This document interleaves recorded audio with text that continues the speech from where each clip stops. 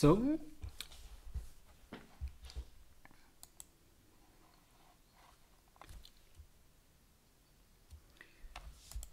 what you see right here is a React Native app. This app is actually running vanilla React Native. So this is not Expo or anything like that. And the aim of this video is not to do a tutorial, but to showcase how I used Redux Toolkit in this app. Everything's still a work in progress, but everything has been set up. So I just wanted to showcase to you how I did it, and I'm also gonna put the link to the code in the description so you can actually play around it yourself. You can fork it and actually do like some great stuff with the code. You don't have to code from scratch. This app that you see here, it's an e-commerce app. So it actually has bottom tab navigation. It also has top navigation as well. So you can see the different screens. And then we also playing with APIs here. So we're fetching the data from an API and displaying it in the app.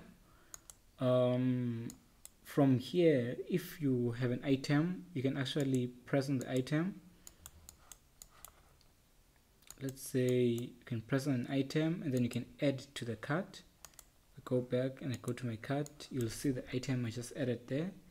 You can increment the count. You'll see the numbers will increase there. Increment the count, the numbers will increase. And you can also remove items from the shopping cart itself, so the numbers will reflect accordingly.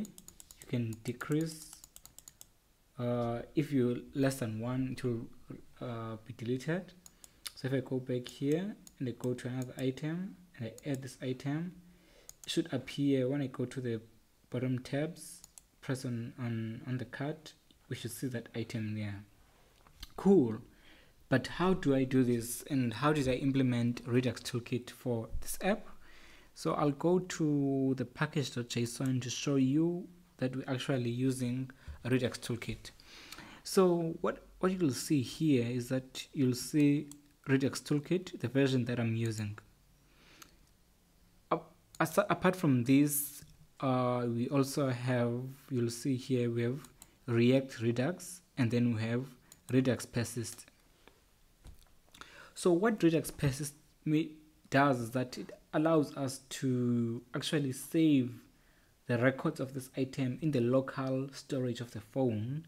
So that means then if I like quit on this app and then go back to it, we should have records of that app.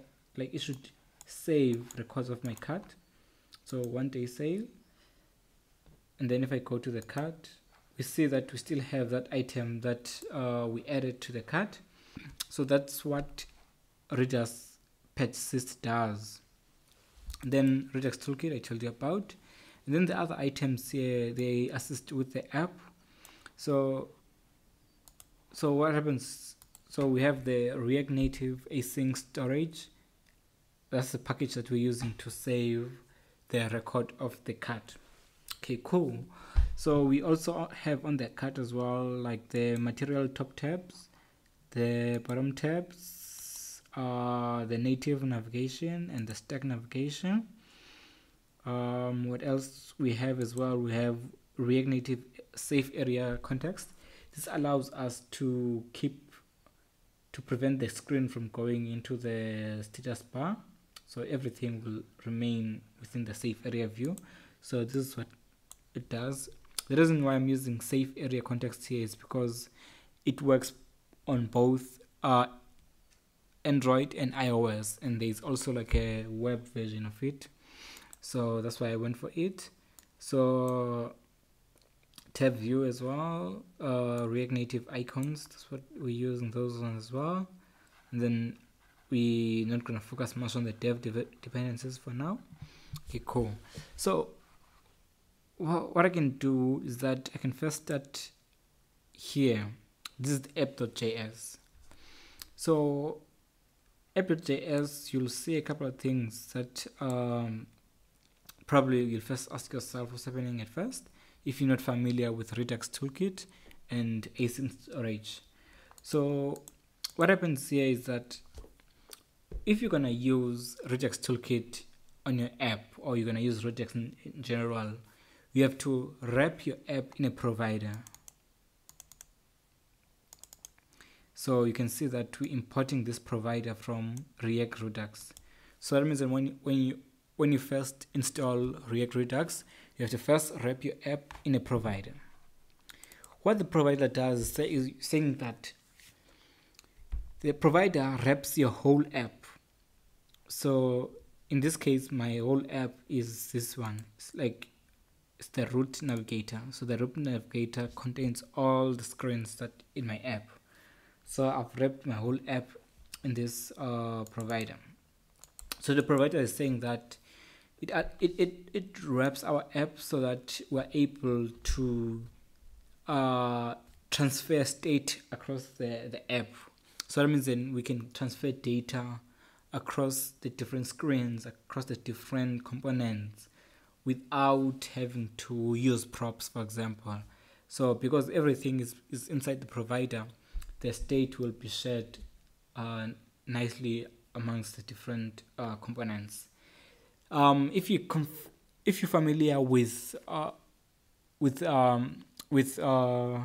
Redux with React context, this is exactly the same method that is happening, whereby with context you can actually pass around data across the app, but then your app should be wrapped in a provider. This is exactly the same thing that we're doing here. And then you'll see again that we have this persist gate. And then the persist gate, we're importing it from Redux persist integration /React. So what persist gate does is sort of like similar to a provider, but it's not really similar. It's not really the same. But what persist does is that it actually, you're wrapping your app, then the values within that app, within your app, which you want to save into the phone's local storage or your computer's local storage as well. So it allows you to sort of like get a reference of it and say anything between these two components, which is in your app, so anything between the two persist gate can be persisted, if I can say, can be saved. So you have to wrap it in a persist gate. So, and then after that you have to point it to the persister, which is persister will actually take a value or component. In this here, it's taking the persister from the persistor. We'll talk about the persistor in a bit as well. So you can see here I did import it, persistor. So this is actually linked to Redux now. That's where we point to what do we want to store. While talking about the store, you'll see that the provider as well is also pointing to a store. So Redux Toolkit and Redux has this concept of a store. So the store is actually an entry point to your Redux. So it receives your actions and your mainly receive your actions and your reducers. So okay, so while we're here, so what's gonna happen is that we see that there's a store there. So by now hopefully you get the gist of what is happening here. The simplified version of it is that you have to wrap your app in this provider and then the persist gate.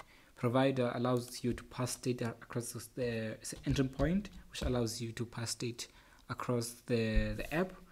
And then persist gate is the entry point, which allows you to save data, to persist the data into your local storage. And then this root navigator is your actual app. So what I'm gonna do now, I'm gonna go. I won't talk much on the actual navigation parts, but we can go through them, meaning that the bottom tabs and the material top tabs. I will go through them, how I implemented them in this project. But I think the important part is to explain Redux Toolkit, and then from there we'll talk about those individual items. So now I'll go to the store. Actually go to Redux. So what's happening here is that the app.js is outside the source folder. So I'll go to the source folder. And then inside the source folder, you'll see a couple of things which are happening there. We have the assets, which is your images. We have the components, which is your actual components that you're showing on your app. For example, we have the clearance, which is the screen here. Okay. And then what else you have? We have navigation. Navigation is this folder contains the navigation of the whole app. So you have the stack, you have the top, the tab bars, then you should have the bottom tabs as well, which are here. And then these are the test screens that we're having here. And then we have the material top tabs, which is happening here. So this is all your navigation for the app. You don't have to do it this way, but this is how I did it for the app, so that you have navigation is done on one area, and anything related to navigation, it's all here. So all of them should be connected into one, either like this stack or the tab. Stack navigator will take the details, take the card, and then they're all done differently, and you can go to the different sections which explain each of the different routes for the app. Okay, cool. So that's what's happening there at navigation. And then we have Redux now. Redux, that's where we have the logic of the app, like adding to cart, and then going to the cart and seeing the items. It's all happening here. So like with Redux as well, you can actually shape your Redux folder in several ways, and like there's no really true way of doing it. But then one of the concepts is that you should have a features folder. Your features folder should have like the different features that you have. For example, like here is for the accounts, and then here is for the cart itself.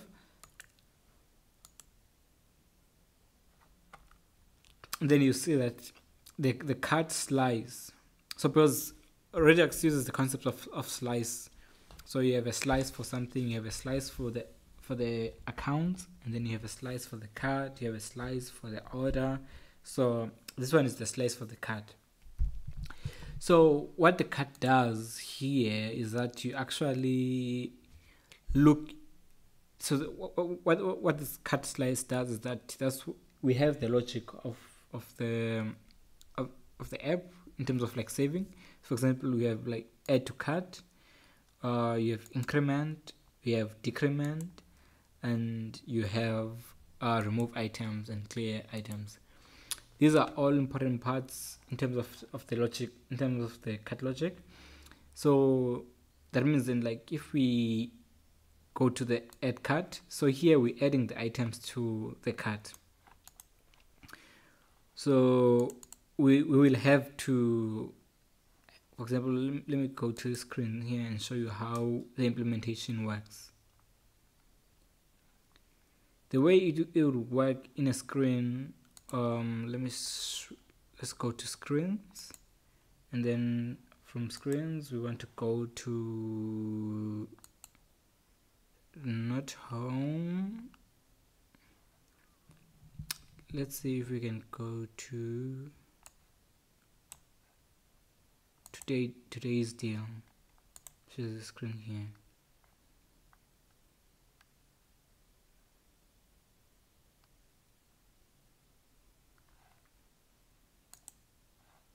Yes, when you go to screen, so we have to import use dispatch from React Redux, and then here we have to create that dispatch. Then you actually see that we have this dispatch here. This dispatch here is saying that add to cart. So we actually you have to also import that this add to cart as well. You can see here under this Redux, importing everything from Redux. So add to cart is saying that dispatch sort of like, you have two concepts in Redux. You have dispatch and selectors. Selectors, you actually pulling the data from your store or from different components. Then with dispatch, you're actually pushing the data into your reducers or your store, if you can put it like that, your initial state to your state. Let's use that word. So here we're saying that we want to push an item to your initial state, because if I go to the cart slice, you'll see that the initial state is normally empty. So if I go to cart slice, here's the initial state. The state is empty, and then we want to add to it. So like what happens here is that now, what actually happens here is that now when someone presses on this button here, they're actually dispatching the item that they pressed on to the cart. So you're actually adding the items to the state here, which is originally empty. So this is the function which helps you do that, and it takes in two things. It takes in a state, and it also takes in like the payload. So currently we're destructuring the payload here, and then we're taking the ID from the payload. Originally this would have been action.payload, so we're destructuring the payload out of the action. So don't be surprised when you see somewhere else saying action.payload. Okay, and then we're saying that now we want to find the ID and check if the ID is equal to the ID which is being selected. And then if the ID it is equal to it, we want to go to that item and then increment. So that means like now we're saying that if you've already added this item to the cart, we want to check that item, and if that item exists, or by like the ID of the item is equal to the ID which is already in the initial state, we want you to take everything in that state and increment the quantity. So if I press this one three times, it should, when I go to the cart, we should see it implemented 2 times. Yeah, which is happening here, because we see 4, because initially there was 1. And then we're saying that otherwise, if there's nothing on the cart itself, so we want you to actually push that item into the cart and give it a quantity of 1, which is what we're doing. And then this is the logic if you want to increment the count as well. So similar to what we're doing here, saying that if you want to increment the count of the cart, so if I go to the cart and we want to increment the count here, so we're saying that you're going to check if that ID exists. If that ID exists, we're going to add 1 to take everything which we have and then add 1 to the quantity. That is what's happening here. When one decrement as well, to same thing, check the ID and then you remove 1. Then if you wanna remove the item, just check the item itself and then you filter that item which doesn't, items whereby the ID don't match. You wanna take that item out and then leave the rest. And then if you wanna clear, you just simply return an empty array, and then your cart is cleared. Then you have to export out the functions or the actions. So that's what's happening here. And then you have to also your reducer, you have to export it as well, because when you go to the store, you have to import that card reducer. So we're importing the card reducer here, and then what we're doing here is that we're actually going to combine the reducers. So if you have multiple reducers, you have to we combine them here. So for example, now, of which we're not going to talk about, there's an account reducer or slice, or then there's an account and order reducer as well. So we're saying that combine all these reducers, and then we want to persist those reducers, and then this is where you actually doing the persistence. So this is a persist config. You have to give it a unique key, which is the app is gonna look, when it look into your phone, it will look for this key, and then here you're saying what type of storage. So if you're using mobile phones or smartphones, it's gonna be the async storage, which we're importing it from our React Native async storage.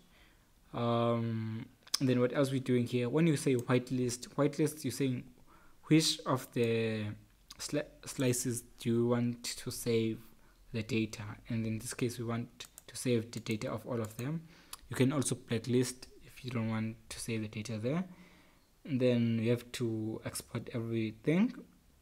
So we're exporting the store, and then you remember we use the store in the app.js, which is here.